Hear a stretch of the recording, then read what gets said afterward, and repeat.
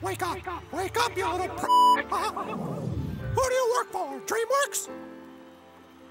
Answer me, huh? This is South Park, and it's rapidly approaching its 25th year of production. What started out as this sort of crass and unpolished Christmas card made from construction paper has grown to become a true cultural phenomenon, providing consistent and poignant social commentary through the eyes of elementary school students. Now, trying to decide which episode of South Park is the best feels almost impossible due to the show's ability to adapt and change. Different episodes might seem perfect for different reasons. Imagination Land is a 3-part episode that feels like a feature film. Are you gonna rape us? No? Alright then. The return of the Fellowship of the Ring to the Two Towers was also so received that it spawned an entire video game series. Let me have the tape! No, we have to return it! My movie! My awesome cool movie! My precious. And Trey Parker himself has gone on to say that Scott Tenorman Must Die changed the entire course of the show forever. Out of over 300 episodes, there's one that definitely stands out as being pretty near perfect, and it's definitely a fan favorite. Make Love, Not Warcraft is a tightly structured episode of South Park that leaves nothing on the bone. The core of the episode is a biting satire of the gaming culture surrounding MMORPGs. But what makes it work so well is how faithful the plot of the episode remains to not only the gameplay, but also the fantasy genre as a whole. At the core of the episode is an epic fantasy quest, but the writers juxtapose the idea against this backdrop of what is actually happening in the real world. There are a couple of comedic techniques at work here that we're going to be taking a look at.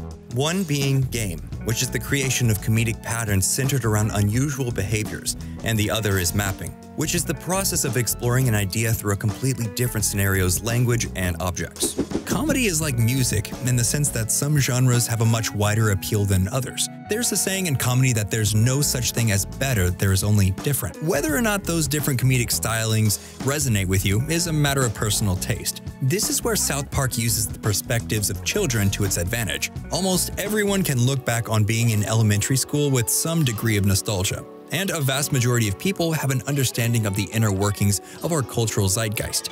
This is a recipe for establishing a strong connection between the show's creators and the viewers. This part of what makes Love, Not Warcraft such a perfect episode of South Park. South Park is at its strongest when the 4 main characters are doing what feels the most natural for 4th graders to be doing, which is being children. This episode just starts off with children playing the, at the time, most popular video game in America, World of Warcraft. There's nothing really too crazy going on until we get to what is referred to as the first unusual thing. In the case of Make Love, Not Warcraft, that first unusual thing is this weird, shirtless player being able to break the rules of World of Warcraft. This is the beginning of a comedic principle known as game. We see this in a lot of shorter comedic forms, for example, sketch comedies like Key and Peele. You done messed up, Aaron! Now take your ass on down to Oshag Hennessy's office right now and tell him exactly what you did! Or Saturday Night Live use game all the time. Mommy! Can I have some more juicy drink? Of course you can. Yes! We also see it in longer formats like Parks and Rec, Rick and Morty, and in this case, South Park. The most important function of game is establishing a strong base reality. The base reality of Make Love, Not Warcraft is established in just the first few moments of the episode, where we see our characters interacting as their avatars within World of Warcraft. This sets our expectations, as the writers are essentially promising us that we are going to be seeing more and more of this video game world. The base reality is further cemented when Randy Marsh enters the room to reprimand Stan for his computer usage. I am socializing, Artard. I'm logged on to an MMORPG with people from all over the world and getting XP with my party using TeamSpeak. I'm not an artard. As we now have a firm understanding that this episode will be bouncing back and forth between World of Warcraft and the real world. This is one of the only times South Park changes its animation style. They could have very easily created a World of Warcraft using South Park's style of animation. However, the decision to utilize machinima and assets from Blizzard themselves to construct an in-game world creates a rigid dichotomy between fantasy and reality that really drives this point, and in turn the comedy, home to the viewer. All of this setup work is done in the first 2 minutes of the episode. It's extremely efficient and helps us get to the fun faster. The first unusual thing is established when the aforementioned weird shirtless guy kills the avatars of Stan, Kyle, Kenny, and Cartman, thus breaking the rules of World of Warcraft. This shouldn't have happened, so it stands out as being kind of weird. The shock of this event triggers a largely emotional reaction from the boys. They are shocked and agitated. Who is that guy? Whoever he is one tough badass. This emotional reaction is what really clues us in as viewers as to what is unusual about this situation. Now that the base reality of this episode has been established and the first unusual thing has been identified, the writers then move into the more fun parts of writing in this style, which are pattern and heightening. The writers begin to venture out and explore the world that they have started to develop. There's a phrase for this as well. If this is true, then what else is true? This is the question comedy writers need to ask themselves when they are creating patterns within their stories. This thought process allows for a rich exploration of what makes the episode so fun, within the context of the presented reality. If it is true that a player is able to break the rules of World of Warcraft, then surely it must be true that the company who makes the game is aware of it and is currently making attempts to solve the issue. And this is where the tool of mapping comes into play, playing an idea out through another scenario's language and objects. Take the 2020 Vince Vaughn horror comedy Freaky as an example.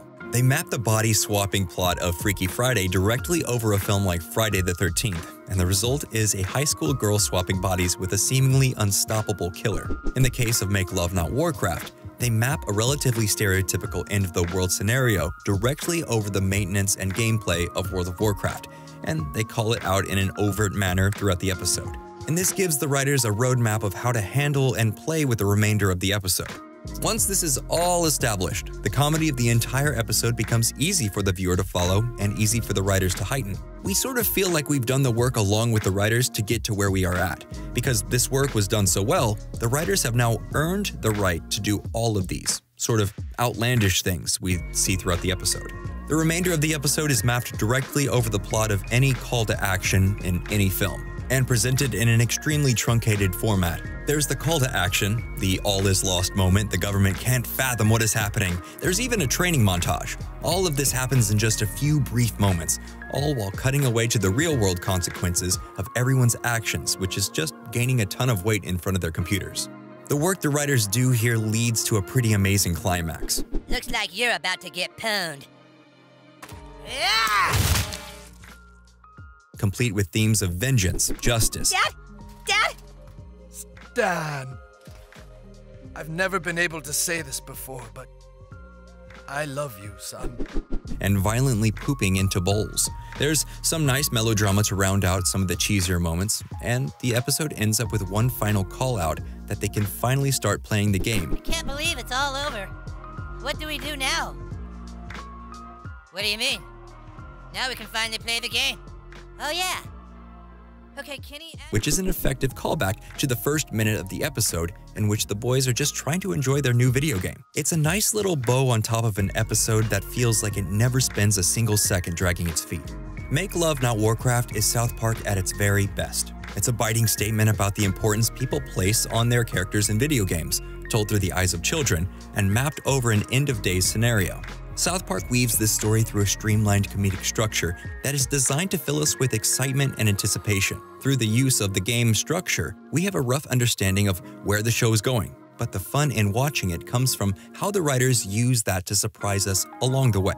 There are sciences to writing comedy, and game is just one of them. They are tried and true theories, philosophies, and formulas, and when you apply them to an idea, it can take something that is objectively funny and elevate it into something that seems polished, concise, and intentional. We can take something as boring as watching a child play a video game and turn it into something that feels epic, fun. Well, there's only like 4 races to choose from. So pick another one. I'm the dwarf, you stupid.